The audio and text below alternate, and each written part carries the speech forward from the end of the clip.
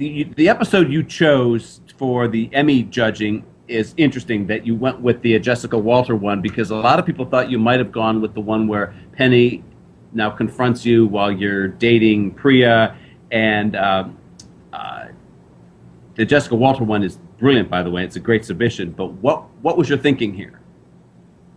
Well, to be honest, I didn't think about it very much, and I think they asked me what I would like to submit that morning of the announcements, and I was still quite a bit in shock, and the only thing I could come up with was that episode, because to tell you the truth, I think you suggested that I submit that episode, didn't you? I think that was probably Chris and Rob suggested that episode, and it was great. Yeah. It was months before. Well, that's silly. That's very nice of you guys to say if I got nominated, that's what you should, but I didn't expect a nomination at all. I remembered that episode because they had mentioned it, and that's one that was sent in. Yeah, and it had like one of my favorites, Jessica Walter, in it. What was it like acting opposite her? Oh, she's fantastic. We've kept in touch, and we email quite a bit. She's a great actress, and we're also very close over there on the show. That guest stars sometimes have a difficult time at it, as welcoming as we are. But she meshed immediately, and she's great. I hope she gets to come back. And that episode also had the great moment where you arrive back after sort of sleeping with Jessica Walter, and you just everywhere, and you see Penny, you see Sheldon and stuff. And that's a great sort of ensemble scene too. Yeah, I agree. That's how the show has always felt to me since the first table reading. We did. Jim and I had done a Big Bang pilot previous to Kaylee and Simon and Kanal being cast. That by all accounts, including our own, was just not very good. But once the script was rewritten and they came on, and I heard them read at the table read, it reminded me a lot of Taxi in many ways, which is a favorite show of mine of all time. There's a certain sweetness and a sadness and a loneliness to these characters, and everyone's readings were very, very honest, and I was excited about it. So in my mind, it's always been an ensemble. It's a five-fingered hand. Yeah. Oh no, for sure. And what is your like? Obviously, you and Sheldon have had a great relationship over the years on the show, and you've got just this great on-screen chemistry. What was it like being nominated beside him this year? It's been great. I mean, the fact that the show being nominated itself is the biggest deal to me. It's a little odd to be singled out in a way, because I can't wrap my mind around that. That doesn't seem to make sense, because there's a lot of hands in this Leonard character. I mean, and not to belittle my own contribution, but I didn't create the character. Bill and Chuck did, and our writers certainly contribute a whole lot. Our director certainly contributes a whole lot. And even the other actors and playing off them. So it's the fact that we have 5 nominations. I hope means that the Academy and the critics are taking a closer look at the show. I would assume that that's the case, and that's terribly flattering. We've also we've got our first question in the chat room from Ustream 353265. And he or she says, Will Wheaton said on his blog that you have a story behind what Leonard wears, and why.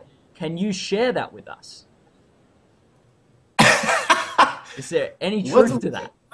What's Wheaton talking about? Never trust Will Wheaton, first of all. We can all learn from that. Boy, well, I don't know what he's referring to. Mary Quigley is our costume designer on the show. She actually... We worked together. I've known her since I was 16, because she was on the Roseanne show as well. And she's also on 2.5 Men. She's a producer on our show as well. I don't know what Will's talking about. And that's not the first time I've not known what the hell Will Wheaton is talking about. The next question from you, streamer 936134. How would you describe yourself? Don't know whether that's talking about character or Johnny Galecki.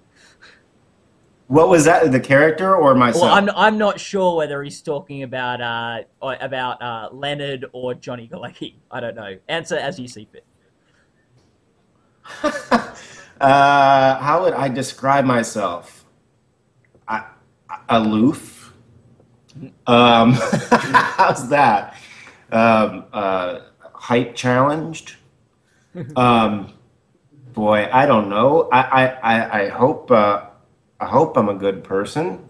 I try. I endeavor to be a good communicator. And I'm a work in progress. Yeah.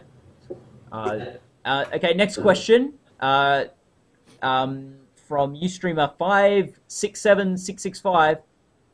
What is your favorite set to film on? I'm assuming this is of the Big Bang Theory. What's your favorite set? Is it the apartment? Is it the cafeteria? Oh, on the Big Bang, yeah, it's the living room. I think it's that's the apartment, the living room. Yeah, I think it's just where it's situated. It's right in front of the live studio audience, and so it truly feels like live theater. And the only difference is there happens to be 4 cameras between the stage and the audience. Some of those sets are tucked away on the side, away from the audience, and there's a delay in their laughter, and they're difficult to play. It's difficult to gauge the timing of those because you're just so far removed from the audience. If he's not talking about, he or she is not asking about the Big Bang set, then my favorite type of set is on location. I like traveling and living in a place I've not yet been for months on end. Ustreamer 353265 says, "Do you have any rituals on Tuesday before taping in front of the audience?" The whole cast and the director get together in the hair and makeup room, and we do a speed read through of the script, and there's a little huddle. And I've often told the cast that if they ever tell anyone that, I will vehemently deny it. Now I'm the one that goes out and admits it. Well, you can deny it. Other than that, yes. A few of us do, everyone has their little thing. Simon does some stretches, and I do little vocal exercises, and I enjoy a Jamba Juice immediately before the show. Things, they start to become almost... you start to be superstitious about some of these things. Yeah, less and less as we go on. I mean, initially I would go through my character's entire backstory, and I would reread all that stuff that I had written about his childhood and his family and blah, blah, blah. Now, to pile all that on would be too much. Now it's kind of in your muscle memory in a way, once you get into that wardrobe and you have these other familiar voices talking to you. It's much easier to slip into character. Mm-hmm. 597949 has heard a rumor. They're wondering, is there any truth to the rumor that Laurie Metcalf and Christine Baranski will appear in the same episode? Not as far as I know. Christine's back in the season premiere. I would love. We've talked about that a lot as a cast. Just kind of daydreaming, wishful thinking more than anything, to do Christmas at the Coopers or something like that. I would love to see those two work together. Yeah. But as far as it being official, not as far as I know. Okay. And Rob L, who you spoke to last time you were chatting with Gold Derby, he says, "Congrats, Johnny, on the nomination. When we last spoke a month ago, you mentioned that Leonard changed the most this last season. How do you want him to change in the next season?" Well, I've been thinking about that quite a bit. I think in the same direction, in as far as the more life experience he has, the more his horizons broaden. I think he after having his heart broken by Penny, Sheldon probably could ruin his day still, but probably not his week. if that makes any sense. Yeah. He has some bigger emotional fish to fry than letting his roommate get too deep under his skin. Yeah, sure thing. Someone has